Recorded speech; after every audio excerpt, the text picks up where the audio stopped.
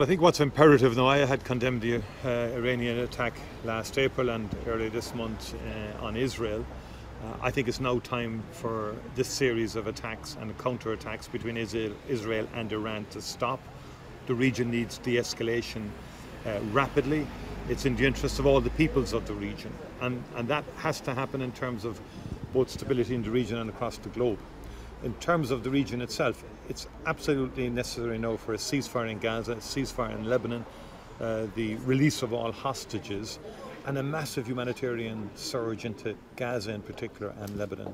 And I'm extremely concerned with